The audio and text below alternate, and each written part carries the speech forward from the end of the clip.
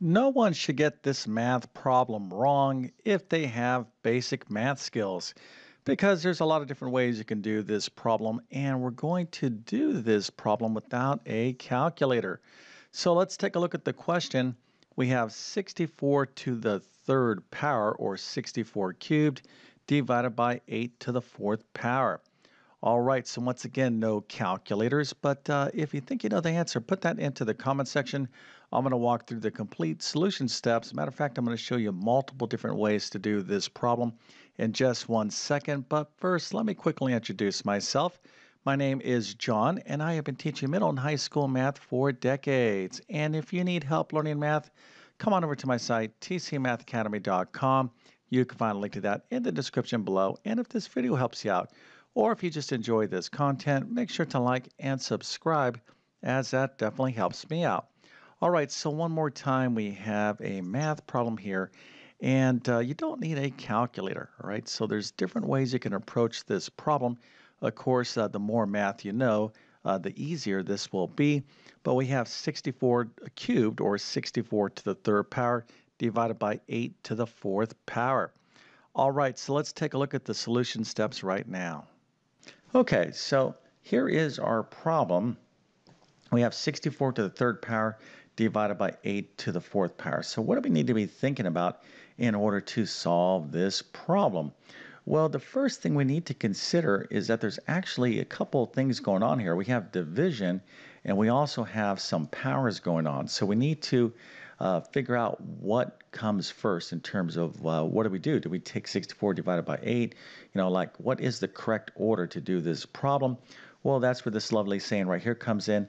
This is PEMDAS. This is more or less our checklist to figure out the proper order of operations in mathematics. So in mathematics, things like addition, subtraction, multiplication, division, and powers, these things have to be done in a particular order. And this little saying right here, PEMDAS, is our checklist, and it's a checklist that goes from left to right. Let's go ahead and quickly review this, but before I get into what these letters mean in this particular acronym, there's kind of a cute saying that goes along with this. It's please excuse my dear Aunt Sally. Please excuse my dear Aunt Sally. I'm not sure what Aunt Sally did, but you know what? We thank her for her cool little phrase anyways. Okay, so just a quick review of PEMDAS. Again, this is basic mathematics. Everyone should know this, but P stands for parentheses. So if you see things in parentheses or brackets or these type of brackets like this, these are what we call grouping symbols in mathematics.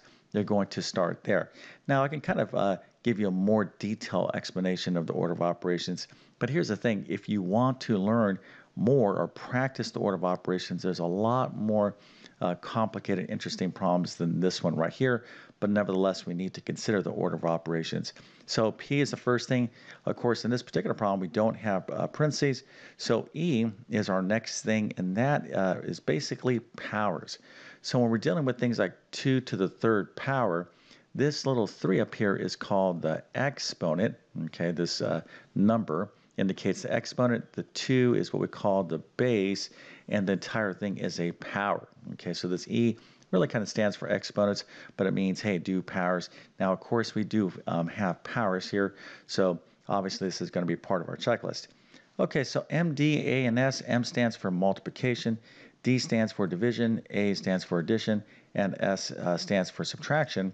And most students, or many students, think that, oh, I have to do this in this particular order, always multiplication, then division, then addition and subtraction. That's actually not the way this part of the checklist works. What we have to do is consider M and D and A and S as groups. So we're going to do multiplication or division, whatever we see from first from left to right. So if we see multiplication, then division, we're going to do it this way. If we see division first, then multiplication, we'll do it this way. Same thing for addition and subtraction. Okay, so this is the first thing that we need to kind of really understand is the order of operations and, of course, a basic understanding of powers and exponents. So let's go ahead and get into the next step now and think about what 64 cubed divided by 8 to the fourth power is, and think about what do we need to do first, okay, using our little PEMDAS checklist. we're going to have to take care of the powers, right? So let me kind of erase this so we can kind of focus in. So when you're doing any kind of number operations or order of operations problem in math, you have to keep that PEMDAS in mind. You're like, right, I can't do division yet because in the PEMDAS I have PE. I'm going to have to take care of these exponents. So effectively, we'll have to do this, and then whatever the answers are, we will divide lastly. But there's another very good way to approach this problem, and that is to kind of consider it as a fraction. In other words, we have 64 cubed divided by 8 to the 4th power. I could rewrite this problem as a fraction, and that is really kind of the best way to go. So 64 cubed is our numerator, and that is being divided by, okay, that division sign is the same thing as this fraction bar. And of course, we have down here 8 to the 4th power. And this is a very, very good way to look at this problem. Matter of fact, it's the easiest way for sure. So anytime you have division, it's not a bad idea to think of that division problem as a fraction. And that's what I'm going to do here. We have 64 to the 3rd power being divided by 8 to the 4th power. Okay, so now we're going to go ahead and think about what does it mean to have 64 to the 3rd power and 8 to the 4th power. Well, let's go ahead and take a look at that right now. Okay, so 64 to the 3rd power means take 64, right, and multiply it by itself 3 times. So 1, 2, 3, this is 64 to the 3rd power. Again, 64 being multiplied by itself 3 times. So the exponent is the number of times you're going to multiply that number by itself. And of course, we have 8 to the 4th power, so we're going to take 8 and multiply it by itself 4 times. Okay, so hopefully a lot of you are like, oh, maybe I kind of see where this guy is going. So what do you think is going to be the next step in this particular problem? Well, if you weren't able to get the problem, you should maybe pause the video and think about what I'm going to do next, because this is going to be very, very easy. Now, before we continue on, if you want to get better at math, you definitely can. But the key is to find a teacher that gives you clear and understandable instruction. So hopefully you like my teaching style, and if you do, if you're like, yes, I think I can learn from you, well, then you will love my full main math courses. So you can find the links to all of these courses in the description, but they include basic math, pre-algebra, algebra 1, geometry, algebra 2, pre-calculus, and a ton of specialized test prep math courses. Okay, so again, don't give up if you're having a tough time in math. I can definitely help you out. So you can check out the links to all these courses in the description. So let's get back to the video. All right, so right here is the kind of our setup, right? We talked about how we could write this problem 64 cubed divided by 8 to the 4th as a fraction. And now we could think of this problem as 64 times 64 times 64. And now we have 8 times 8 times 8 times 8. But what we want to do, if possible, is try to find like factors. See, 64 and 64, these are factors, okay, one big product. Of course, I can go into my calculator or just do this by hand and get the product of all these 64s being multiplied together. That's a lot of work. We don't want to do that.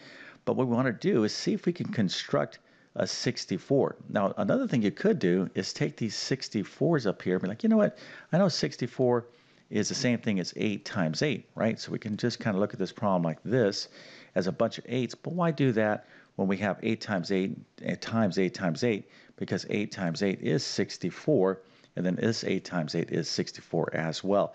The idea is to get the same numbers in the numerator as in the denominator. This is very, very important when it comes to fractions, and this is how you simplify. Okay, so when you simplify a fraction, let's take a fraction like 10 over 20. Okay, we all should know that that is equal to 1/2. But why is that equal to 1/2? Well, 10 over 20, if we look at the factors, this 10 is 1 times 10, and 20 is 2 times 10. We can cross-cancel these like factors. It's the same number in the numerator and denominator, and we're just left with the 1/2, and that is the idea here. Okay, of course, we have 64s all over the place, so we can cross-cancel. A lot of these 64s are actually 2 pairs, or 2 and 2. So let's go ahead and do that right now. So here we have 64 times 64 times 64 over 64 times 64. We can cross cancel 164 to 164, okay?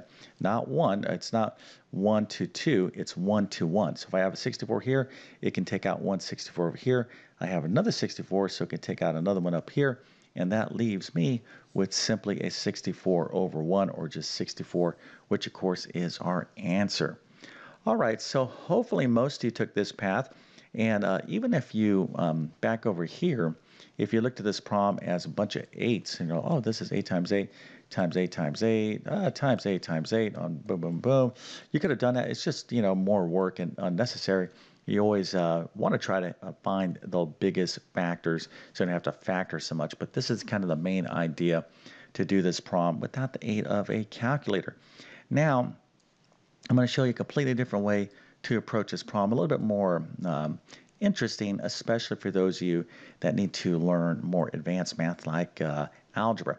Okay, so here is another approach, and if you took this approach, that is fantastic. But this one's a little bit more work, but it's one that you should be aware of how to do. Okay, so 64, all right, we can think of 64 to the third power is the same thing as 2 to the 6th to the third power.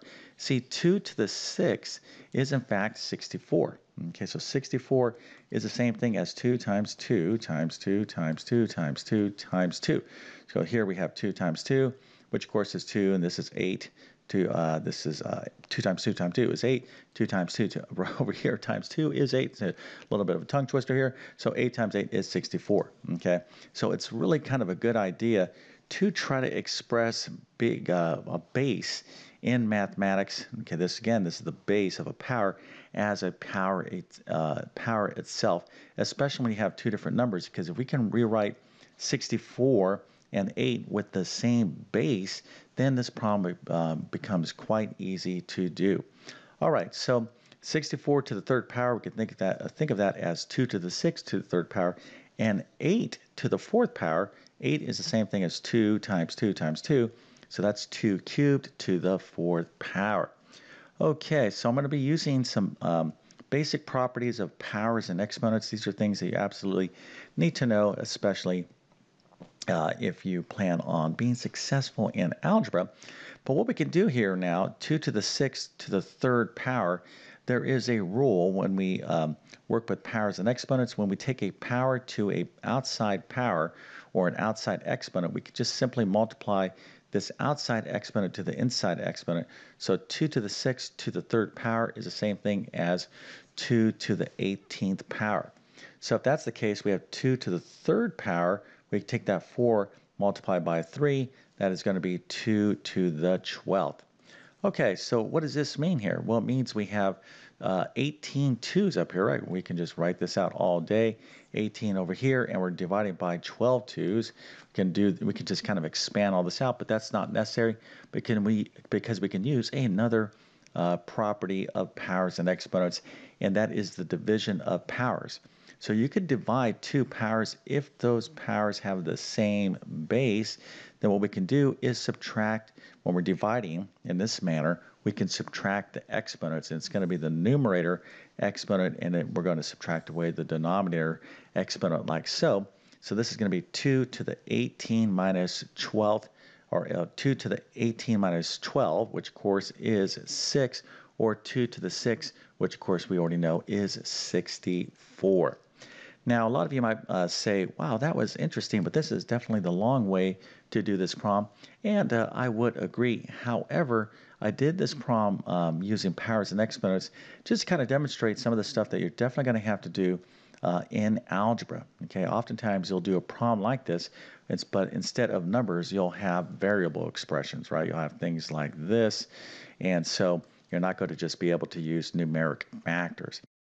So I hope this video helped you out, and if that's the case, don't forget to like and subscribe. Now, if you need additional help in algebra, check out these courses right here. So pre-algebra is for those of you that are studying basic algebra. But if you are further along in mathematics, then you may want to check out my Algebra 1 or Algebra 2 courses. Now, my Math Skills Rebuilder course is a review course. I cover basic math, algebra, and geometry in this course. I'm going to leave links to all these courses in the description of this video. All right, so with all that being said, I definitely wish you all the best in your math adventures. Thank you for your time and have a great day.